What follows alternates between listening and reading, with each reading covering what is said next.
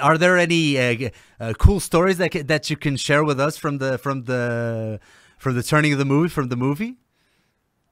From Best of the Best? Some stuff from behind the scenes that nobody knows. Okay.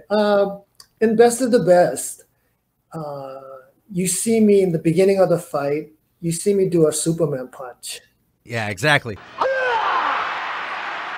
Han opens up quickly with a right to Tommy Lee's head. I think from there, everyone else started using the Superman punch. So I wasn't aware of it until somebody told me, "Hey, Simon, you're the one that started the Superman punch now." So I was like, "Oh, that's cool to know." And another thing is that when I was underneath the waterfall, that was winter, and it was so cold. When I came out of there, just mentally and physically, it broke me. And I've never had that happen to me before, where I came out of that waterfall and I just started trembling and I couldn't stop and I started crying. And I was just, I've never been in that state of mind. And that's when my brother came over and gave me his jacket. He gave me a hug and really, really bonded with my brother.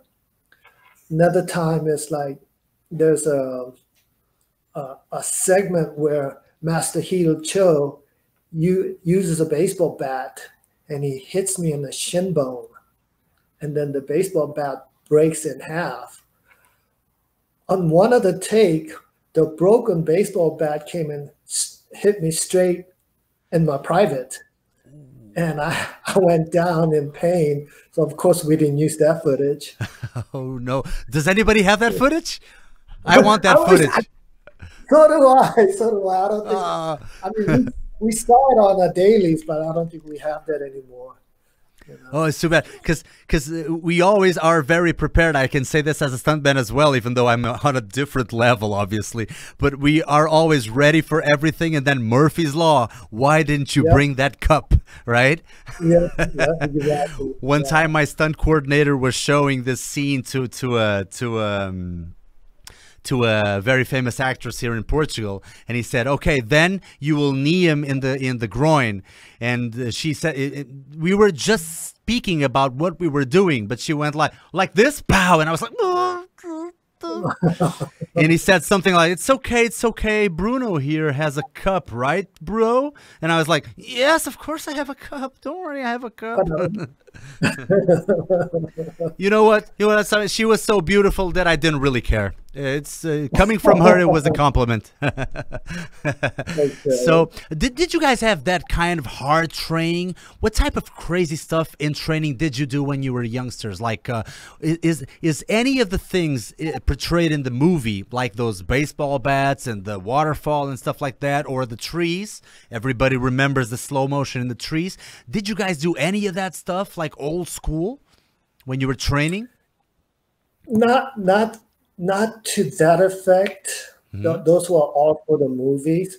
But I mean, I remember as a kid, Philip and I, we had to clean our Taekwondo studio in Korea.